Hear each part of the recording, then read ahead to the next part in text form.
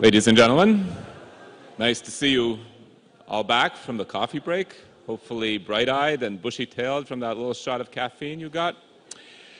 My name is Raudseps, and I've been asked by the organizers to lead this discussion on the theme of the relevance of international law in crisis situations. Over the next 3 days, you will be discussing, during this conference, what is right and what is legal. But, as we heard in the previous panel, that's not always the most important thing. And the intersection of law and power really determines how international law, international norms are applied and what they mean in practice. And I think that there's no person in Latvia, perhaps, who is more qualified to talk about these issues than the person I will be discussing them with, which is our Foreign Minister, Edgars Rinkevics. He has extremely wide-ranging experience in various positions where he has had to deal with these issues every day. From 1997 to 2008, he was the State Secretary of the Ministry of Defense, and we know that those were times when international law was very much in the forefront of discussions after the 9/11 attacks and the wars in the Middle East.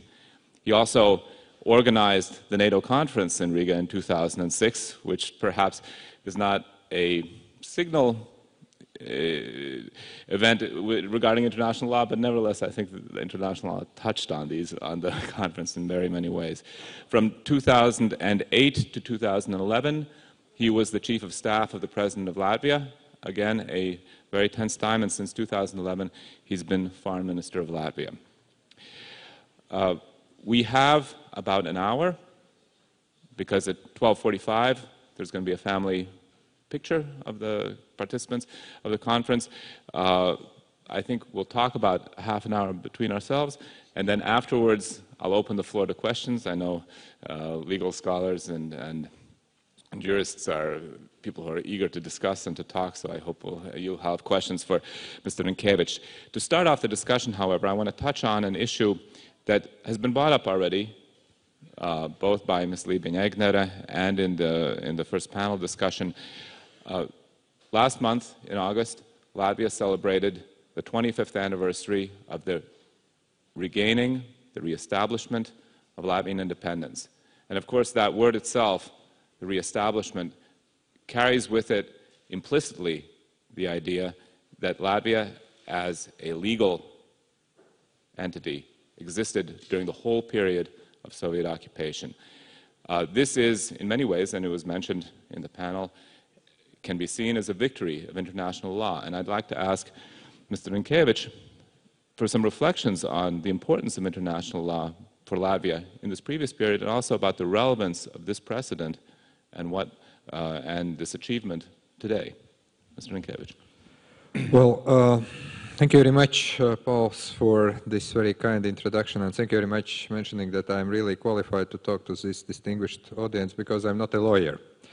And to talk about the international law, not being a lawyer, it's to some extent quite a challenge, but probably also provides a bit different perspective. And coming back to the question you raised, I think that it is really remarkable that Baltic states and Latvia, that were occupied back in 1940 by the Soviet Union, that actually lost its independence de facto, has always maintained de jure independence. Our occupation was never recognized by majority of international community, and actually it was very helpful back in 1980s when some call it singing revolutions, we call here in Latvia that's awakening period. When we were fighting for our independence, then actually it was much easier for our politicians, for our leaders at that time to go around the European countries, to the United States, and to fight for the recognition of the independence movement, for putting additional pressure towards the then Soviet leadership. And then it was relatively very easy to get recognition by many European countries. Actually, it is also remarkable that as we speak, we celebrate 25th anniversary of de facto restoration of independence, but also de facto restoration of diplomatic relations with many countries. What are the implications now? I think that to some extent we see that yes, it takes time, sometimes even 50 years, for international law to prevail, for the law prevail, for justice to prevail. And I think this is something that, unfortunately, again, at least one country can learn, and that country is Ukraine. What happened 2 years ago, the illegal annexation of Crimea, that is not recognized again by international community. There is specific resolution of the United Nations General Assembly. That is something that is probably the only most powerful legal and moral tool to fight for territorial integrity of the country, to actually fight for the prevalence of international law. Sanctions, diplomatic efforts are of course very important, but as our history shows that if international community is persistent, if country is persistent, then ultimately, sooner or later, those legal principles, the international law prevails. But I'm a journalist, and as you know from your experience, journalists tend to be impatient. And people are also impatient. They say, well, you know, it's 2 years have gone by, and what are you doing to make sure that these international norms are enforced? Well, politicians are always impatient too. And of course, we always want to see that things develop quickly. However, I think that so far, those steps that were made immediately after March 2014, first of all, very strong condemnation by the European Union, by the United States, then the appropriate vote in the United Nations General Assembly that actually gathered around 100 UN member states voting for the appropriate resolution calling for the observation of territorial integrity of Ukraine. Those are powerful foundations. Economic sanctions, sanctions against certain persons in Russia that are enforced and will be enforced, I think, for a long time vis-à-vis legal annexation of Crimea. It's a second thing. But then, yes, we are excluding military means. For many reasons, I don't want even to go to details to address this issue. But then I think that what is very important, that both when it comes to diplomacy, diplomatic efforts, all the bilateral, multilateral engagements with Russian Federation and international fora, we keep reminding about Crimea, we keep reminding about the status of Crimean Tatars now in Crimea, that this is not kind of disappearing. Unfortunately, yes, I see that from time to time there are my colleagues who are saying, Crimea, let's forget it for now, let's deal with immediate problems in eastern Ukraine, and maybe it will come back. As with Baltic states, that was not the subject number one in the negotiations between United States and Soviet Union or Soviet Union and other countries. But it was kept on the agenda. It was kept through proclamations by US presidents, by keeping open Latvian, Estonian, Lithuanian embassies in the United States, by proclamations of captive nations, by leaders meeting. In this respect, it's a bit different.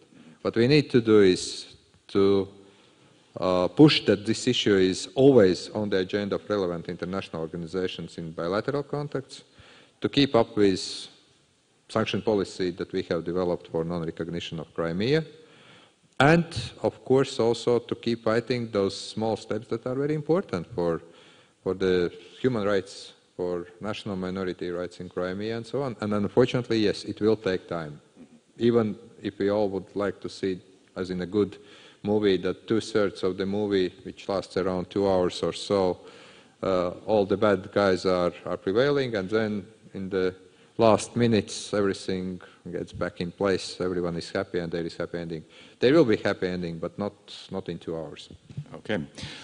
I want to open up the themes and ask you a very broad question. In the previous discussion, we heard from Judge Crawford about how international law experts should regard their profession as the degree to which they can have influence on decisions. As one of the people who sits in European Union foreign ministers' councils, who takes decisions on tough questions that have to do with international law, for instance, recently a treaty with Turkey on the refugee crisis, how do you see the impact of international law in that decision-making process? Well, it depends. It depends what subject you are debating. For instance, on migration, I think that one major issue for all of us in the European Union, and in a broader sense, was of course the obligations that every nation has under international law when it comes to the refugees, to the obligation to grant asylum to those who are in need. I think that this was #1 issue. Then you can of course debate about economic migration versus those people who are really fleeing war zones, conflict zones, and who are really entitled to have this. And then, of course, you have all the other issues, like how well our borders are protected, how well asylum policies are working in different EU member states, and so on. When it comes to the decision-making, that is probably not even more attributable to EU, but I would say to NATO, I think we are now confronted by a whole range of new challenges. We are talking a lot about hybrid warfare, cyber defense, information warfare, or propaganda, and then we see that actually there is huge gap, let's say, between the actual challenges and what actually the international norms and standards are. Take a cyber defense. We had a debate in NATO last year. We approved the NATO strategy on tackling the hybrid warfare, and in cyber defense, what would be the measured response, for instance, if we detected there has been state-sponsored major cyber attack against critical infrastructure of the other country, as a result of which people have died?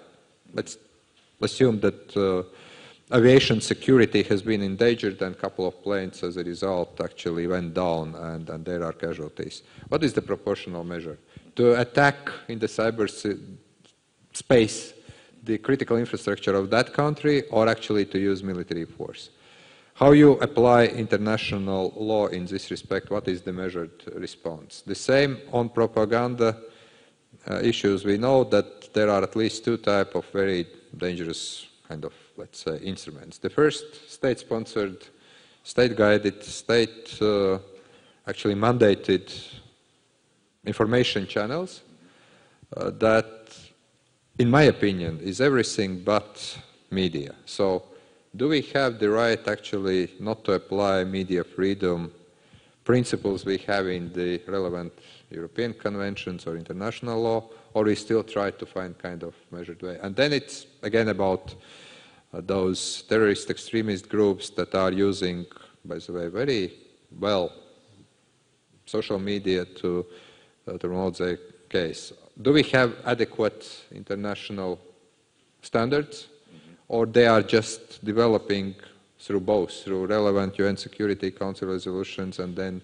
we have our own Riga protocol as the supplementary protocol to the European Council Convention on the fight against terrorism, where we are developing some kind of regional and also national response. So those are issues that we are sometimes debating, how far you can make your decisions both at NATO and the EU level, and how far they would correspond with what we have now. So, but in these meetings, do you have ministers say, no, the treaty is this, or the relevant decision by an international court is this, and so we have to follow this policy? Or is it basically a discussion about power that then, where the treaties get aligned to fit with your decision? It's, if you talk about the EU, I hope that I will not offend many lawyers here, then we have fun. Because we have 3 legal services, that of the Council, that of the Parliament, and that of the Commission. Yeah. Ministers do not debate. Sometimes we just try to figure out who is right. You pointed to a number of areas that are not covered right now by international law: cyber warfare, this information warfare. Do you see a will to come together and make some agreements about these, or is this going to be solved ad hoc? We just saw a report in the Washington Post about the possibility that Russia is trying to interfere with the U.S. election system. Obama said, don't do that, we have ways of responding. That seems to be a very kind of playground kind of response to this. There doesn't seem to be a structure for it. Do you see some kind of readiness to create that kind of structure? Well, I see the real willingness and interest to develop norms, or at least to apply the existing norms when it comes to cyber security. I think that to some extent NATO Center of Excellence on Cyber Defense that is working and operating in Estonia is trying to address some of those issues. They have published some good analysis. Of course, not legally binding. They are trying to apply the current international law, Geneva Conventions, and so on this, and they try to work on this.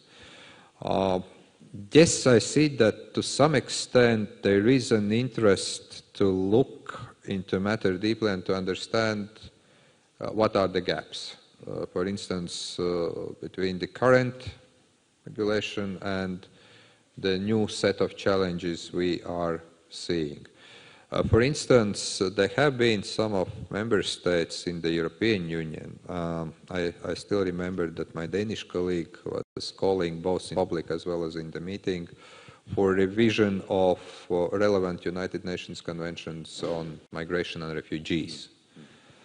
So there is still scattered but still attempt to raise not only immediate operational concerns, what we are going to do in that or another respect, but also what would be the proper legal framework. But then, well, I think it will take time to develop relevant issues. For instance, we have been many times also, we are now the member of the United Nations Human Rights Council. We have been also active participant in the Online Freedom Coalition. So what we have been actually kind of debating for years already, how much the normal media regulation, free media and free speech principles would apply to the online kind of space, cyberspace, where you have countries that really don't much regulate that, and you have countries that actually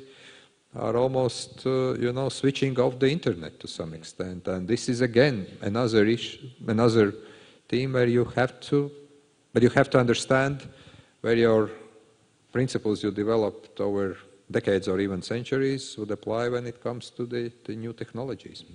You mentioned the Danish initiative on international agreements on refugees. What do you think the status is of the present agreements, taking into account that we see that Schengen doesn't seem to be working right now? There are problems with the implementation of the Convention on Refugees with regard to returning them to their countries of origin and so forth. What's the status now, and what do you think should be done? Well, I think that we had already numerous discussions on this since last year, and I think that we are still going to have huge discussion in upcoming EU meeting in Bratislava, the first meeting at 27, not at 28, which is then very informal, non-binding. And I think that the current status after the initial shock of the last year, when I think nobody was frankly prepared to handle the situation, be it European institutions or member states, and what we got was the kind of shouting match or the megaphone diplomacy within the EU, that to some extent we are coming to some basic agreements. The first is that, yes, the major issue of Schengen was that, like with many of the EU projects, those projects have not been created as complete projects. If you have free space to move, then at least the external borders should be guarded properly and according to one standard. We are coming to agreements that actually it is very difficult now to see that taking into account that migration has been the kind of national responsibility. If you look at statistics, we have quite a difference when it comes to the consideration of applications of asylum seekers.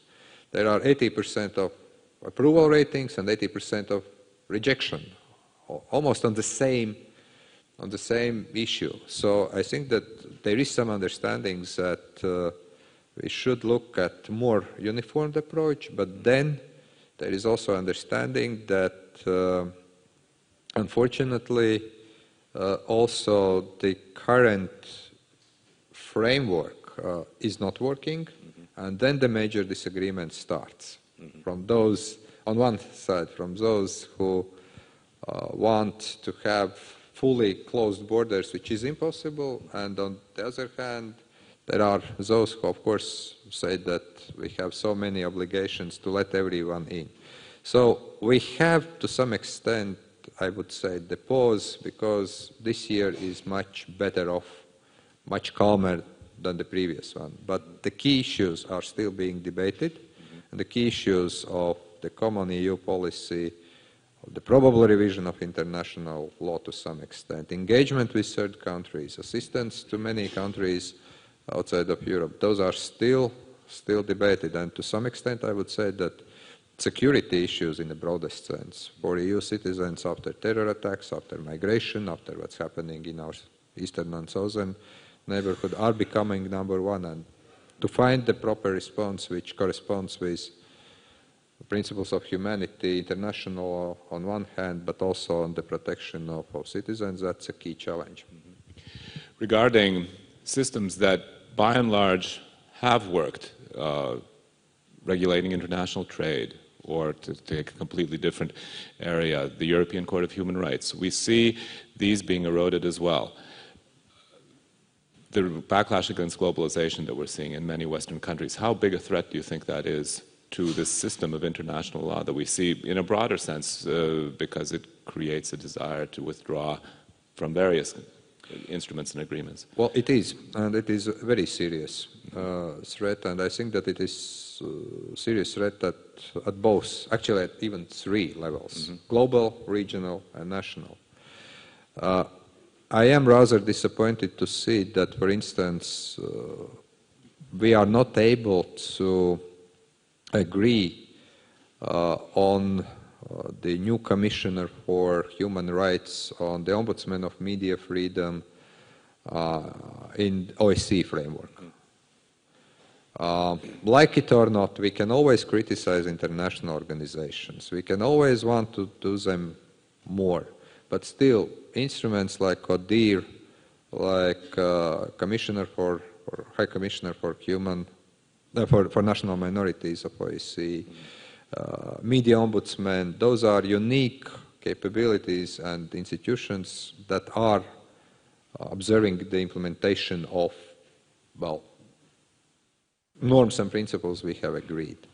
We have seen to some extent also that there are countries that now try to appoint the judges to the European Court of Human Rights that would probably will look not so much what the law says or what convention says, but what government of their own respective country thinks that should say. So at the regional level, yes, now after Crimea, after this tension we have got in Europe, I am rather worried about the ability of some of pan-European institutions to work, even as they used to work a couple of years ago. So that's a serious issue.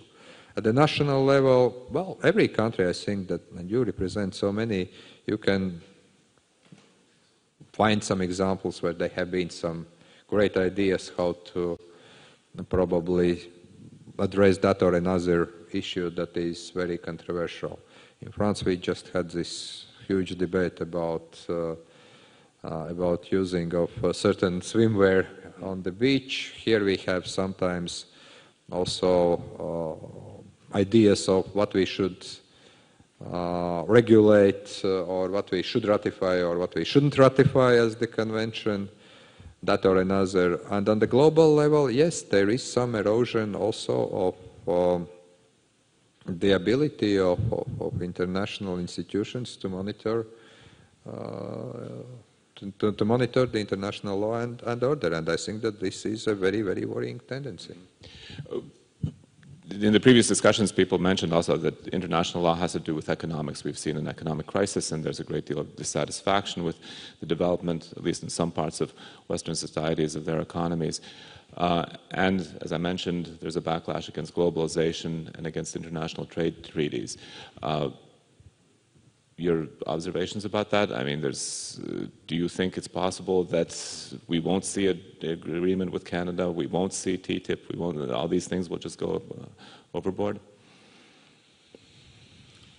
Well, I don't know. Yeah. I think that we all understand from the kind of rational point of view that it is in the interest of, let's say, United States and Europe to have TTIP. Mm-hmm. It is in the interest of Canada and European Union to have CETA. Then we have, of course, the big elephant in the room that, surprisingly enough, has not been mentioned yet, at least in our conversation. That's a Brexit and how this is going to affect the trade deals between the EU and United States, or what is going to be the future model of relations between the United Kingdom and EU. And of course we see that, unfortunately, as it always happens, and we do not learn from history, and every generation keeps repeating mistakes. For instance, 15, 20 years ago, we were all thinking that internet is now going to be the revolution in the economy. To some extent, yes. But when the bubble was over, then we understood that still we need to address many issues. The same with globalization. At some point, we all are enjoying travel and trade, but on the other hand, the number of people who are negatively affected by that is growing. And of course, they are very right to raise their concerns. And of course, the negotiations on TTIP, we hold the presidency of the European Union last year, so I was also chairing the Foreign Trade Council twice. We were enormously happy that in the half of year time we got the agreement on 2 sentences among 28, but still we had to get the kind of agreement also with the United States on many issues. So that's a very low process, but I think that at the end of the day, like it or not, we need to work and we need to do our best to have this trade deal, because ultimately, if properly concluded, it will help to everyone, also those who are not feeling good about globalization. But on the other hand, what I'm also worried, which is not probably the issue for the kind of legal debate, that internet, social media, also the globalization has produced a new phenomenon, which sometimes is called the kind of post-factual society. People not anymore believe to the media, to journalists who are making fact-checking and who say that that or another politician candidate is wrong and is lying. They really believe what they see on Twitter, they really believe what they see on social media, and they really believe that if somebody even puts wrong facts saying that TTIP is bad because we will lose jobs and we will lose everything, and actually people don't believe anymore to the analysis and facts, so emotions are taking precedent over rational thing. And I think that it's an issue we will have to deal for quite time before we get a proper response to all those myths, starting from TTIP and CETA to I don't know, to how we are dealing with migration, refugees, and so on.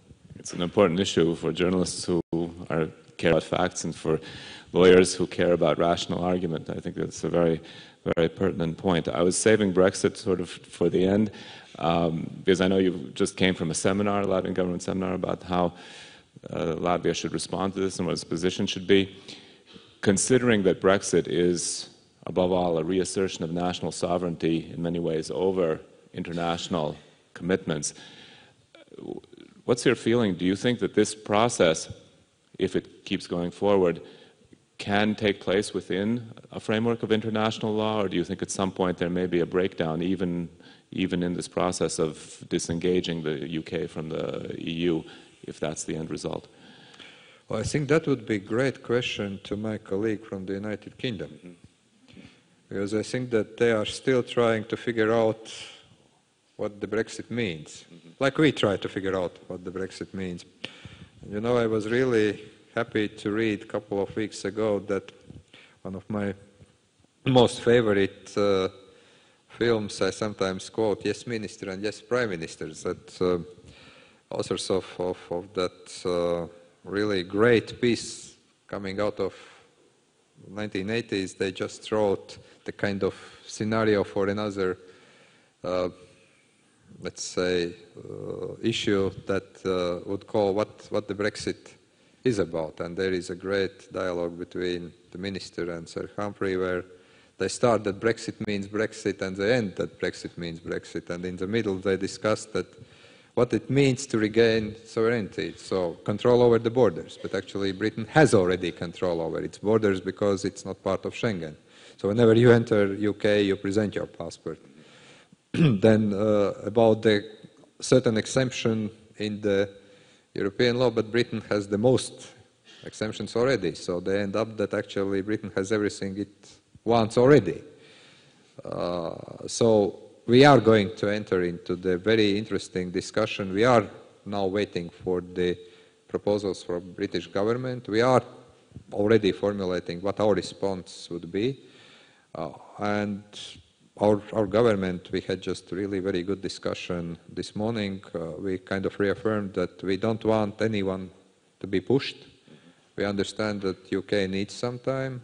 We have our core interests. We want to have UK as close to European Union as possible, not only when it comes to single market, but also when it comes to foreign and security policy, decision-making, cooperation within the Home and Justice Affairs. Yes, the status of our own compatriots in UK is of utmost importance. So we know what we want. We still don't know what Britain wants. But we are ready to engage in meaningful debate when the country is ready to start negotiations. But I think that, like it or not, it will, of course, create new legal norms and mechanisms, and maybe even more unique than we know currently as EU law or EU-Swiss cooperation and legal framework between European Free Trade Area or European Economic Zone and so on. And finally, to end our little discussion before I open up the floor to questions and comments,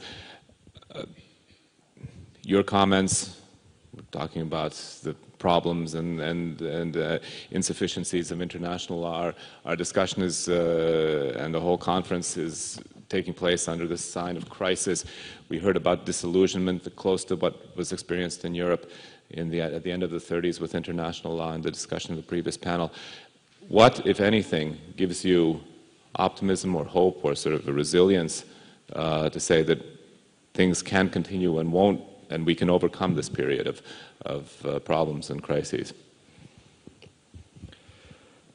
Well, I think that one thing which is very important, and actually it comes to the political class, there is a lot of temptation, and we have seen in some past elections, and unfortunately I'm afraid that we are in the period of very important elections in Europe and in the United States ahead of us, like Germany, France, the Netherlands next year, United States later this year. I think it is very important that we do not compromise when it comes to political issues.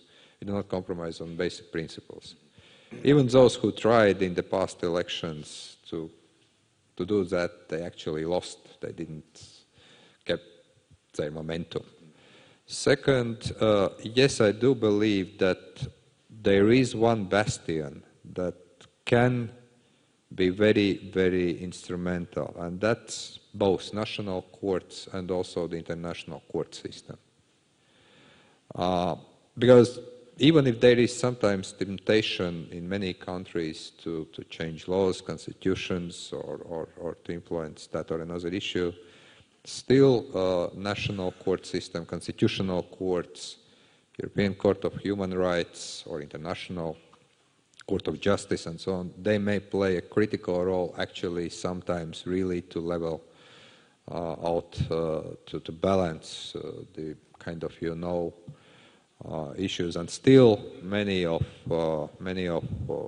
politicians, even extreme politicians, do consider courts as very important instruments, and I think that courts sometimes can have, I don't want to say that now we can extremely rely on lawyers that they will now be correcting everything that politicians do wrong, especially the courts. But I say that actually maybe courts would play in coming years even more critical role as in the past. And look, we had the ruling of the Constitutional Court in Austria annulling actually the results of elections, which I think is per se very good thing that courts didn't look from the political point of view, but from the point of view of law. But then also we have courts that are overturning some of attempts in some of other EU countries to gain more political control over media or over the court system. And I think that this is something where this instrument may be very, very important in coming years or even probably decade. Okay, thank you. I'll open the floor to questions and comments. We have microphones on both sides of the, so please, there, first question there. Mars Lennox, University of Latvia. Of course, I could have possibility to ask this question tete-a-tete to Minister, but using possibility that Minister is sitting in front of such an audience, I would like to ask a question about, well, you know that Latvia as a state is in one club with such superpowers as Russia and United States, or in one boat, and meaning that boat or club is state which does not recognize compulsory jurisdiction of International Court of Justice. So my question to the Minister is there any particular political reasoning behind that, that more than 25 years Latvia is not recognizing compulsory jurisdiction of International Court of Justice, or that is such a, just an incident? Thank you.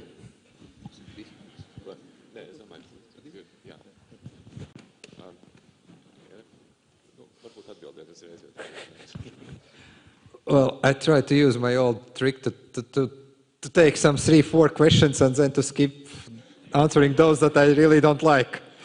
Unfortunately, Pulse is not letting me off the hook. Well, you see, there is no particular political reason. We are still working with Ministry of Justice, and I think that at some point in time we will join, and we will leave the club of superpowers. Questions, comments? Please. If there's no one wanting. Pierre Dargent from Louvain University. Minister, you spoke about Brexit and TTIP. Let's face it, TTIP is dead, nearly. Or not. I'm not saying this is my favorite outcome, but is the following scenario discussed among your peers? Britain gets out of the Union, negotiates a trade agreement with the Union in order for British goods to access the common market, and later on Britain concludes an investment treaty with the US. As a result, American investments flow to the UK, stop there for a while, refuel, and go to the Union market freely. Is that a scenario that is currently envisaged? And Britain wins at the end of the game. Well, first of all, I would disagree at this time that TTIP is dead. I would say that TTIP is put on the life support for time being. unfortunately. But here, for a number of good reasons, and I think that EU shouldn't be proud of the way how we were addressing this as well.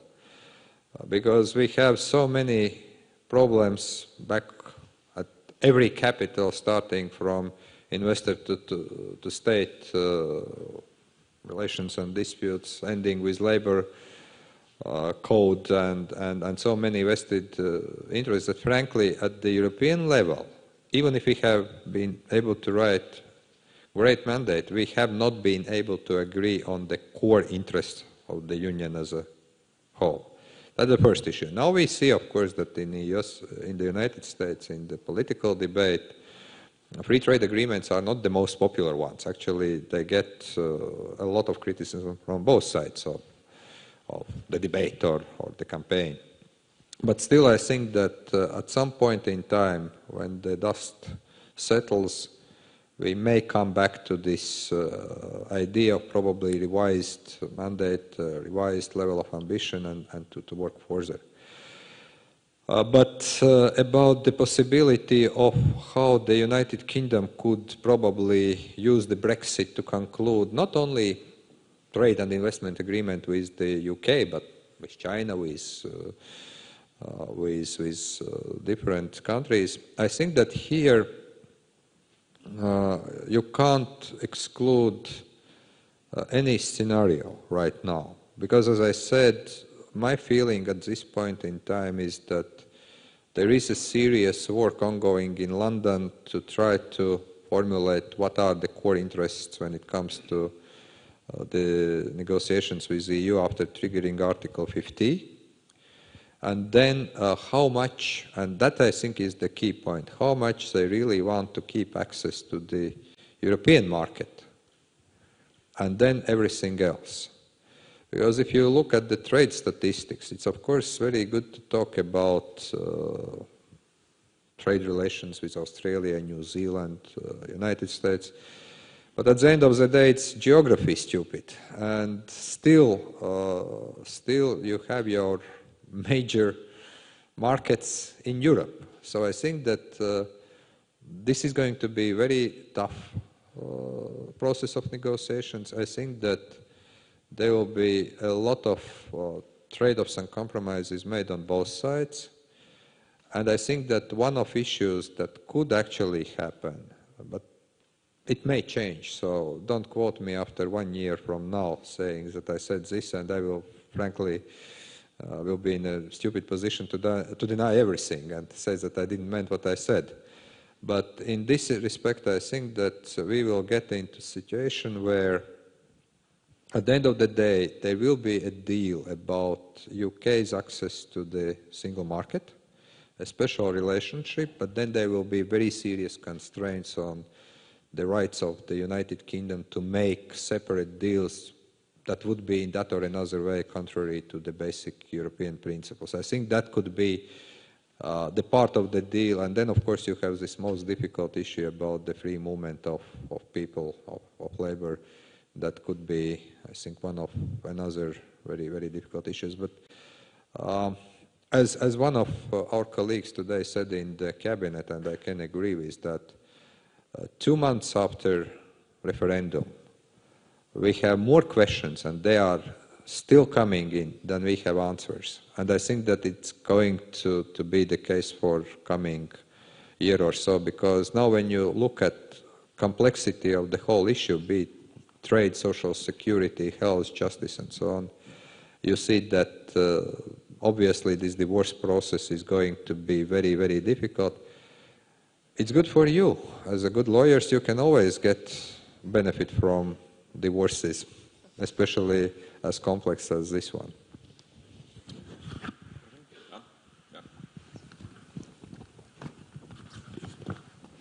Yes, thank you very much for the discussion. In fact, it inspired, and using the opportunity that we have the minister who is negotiating with all of the other ministers of the EU, I would like to actually get your sense on solidarity. And what I mean is the following. So in your assessment, going through these rounds and rounds of formal, less formal, informal meetings, because I know that you're flying all over these months, what is the willingness and the ability of the European Union, the 27, I should say, to work together? Because sometimes you get the feeling, for lawyers especially, we get the feeling that depending on what issue, if it's Ukraine, then there is a group of states pulling one direction. If it is Mediterranean, then there is a group of states pulling the other direction. So that's why the question on willingness and the ability of the EU member states to, in fact, work together in finding the solutions to the crisis within the existing legal frame or creating new one if necessary. And linked to that is a bigger question that is also on the agenda of our conference, that is, how do you see, and what's your feel the other ministers see, the role of the European Union in relation to, in fact, strengthening the international legal system as such, globally, strengthening its universality? We've already referred to that in the opening discussion. Is there any sort of acknowledgement that as leaders, as the ministers of foreign affairs responsible for the foreign affairs altogether of the European Union, that you have a certain responsibility also to promote, that value, international law as a value, as universally applicable, hopefully? Thanks. Well, thank you. The first question about kind of, ability to agree and to move forward and to make decisions. Well, in October I will have the 5th anniversary of being the foreign minister, and if 4 years I thought that it is really bad and it's a weakness of the European Union that we have, this kind of grouping, that we have certain group of countries that are caring about what's happening in East and pushing for strong policies vis-à-vis, for instance, Russia when it comes to what happened and what is still happening in Ukraine. Or we have groups in the South that are saying, forget about the East, let's concentrate on the South. Then now I think that actually to some extent this kind of group leadership, that there are groups of countries putting on the table and pushing that issues are not being taken off the table, it's actually good for the whole EU.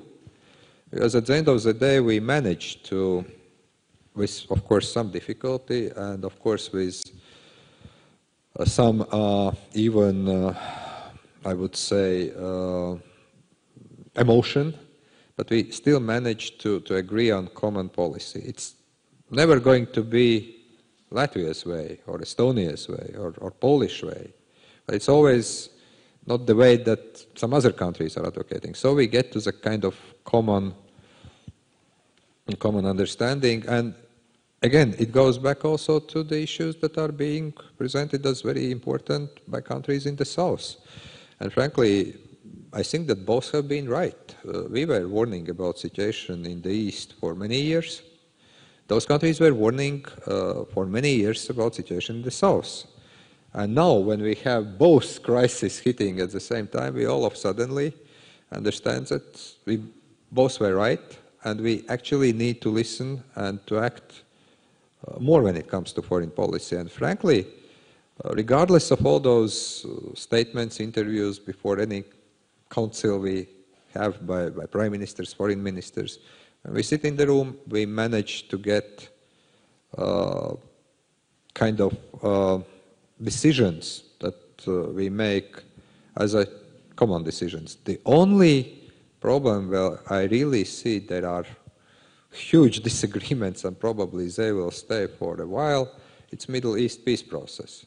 That's where historically countries have taken so different positions that it's almost impossible to have a common EU stance.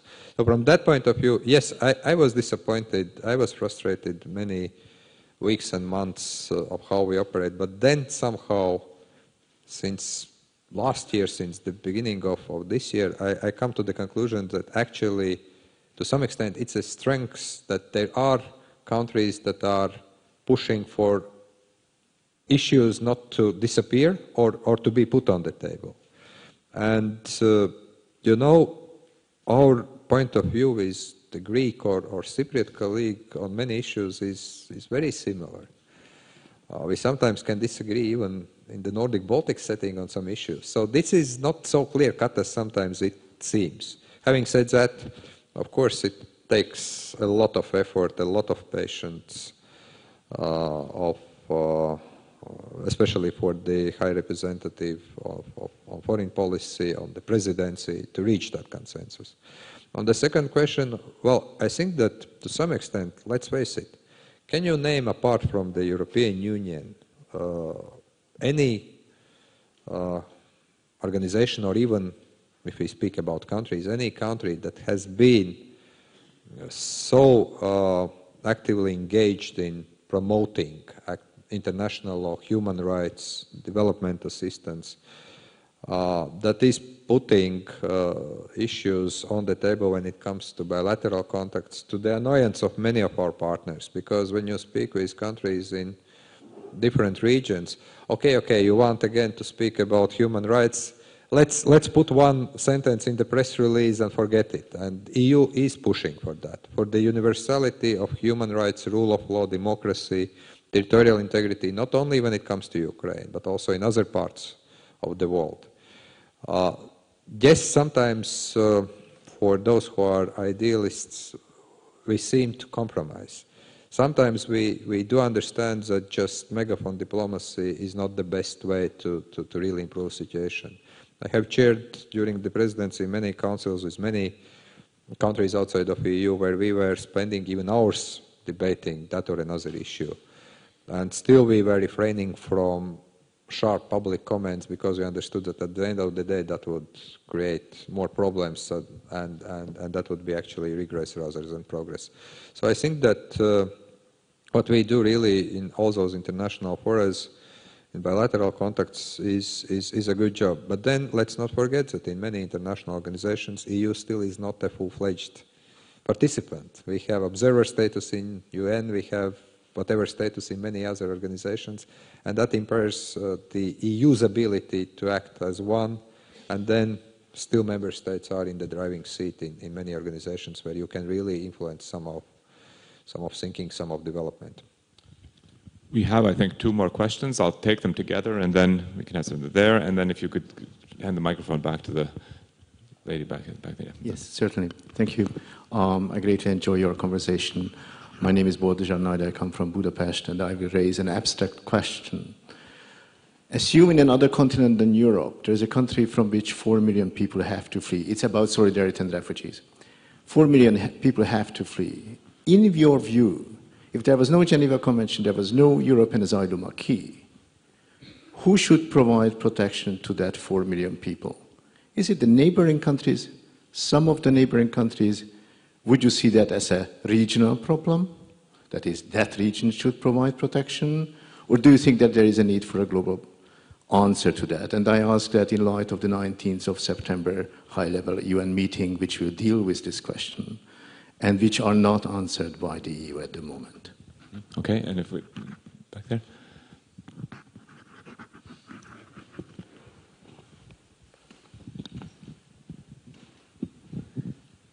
Eva Kalniņa, Levy Kaufman Caller, Geneva, and I had a follow-up question to the previous 2 questions. In fact, you mentioned the TTIP and the investor state dispute settlement mechanism in some of the investment treaties, and I was wondering, well, clearly the EU has recently taken a lot of initiatives, to in the field. One of these main initiatives is really requiring the member states to terminate the intra-EU BITs. So, in fact, it has initiated proceedings against 5 member states and, I believe, informal scolding to at least 20 others. So my question was, first of all, what is Latvia doing with its intra-EU BITs? And secondly, and this is a bit as a follow-up to Ineta's question, is there any solidarity in the way the EU member states are trying to respond to these demands of the EU in this field, which at least in my personal view are really quite outrageous, but that's my personal view.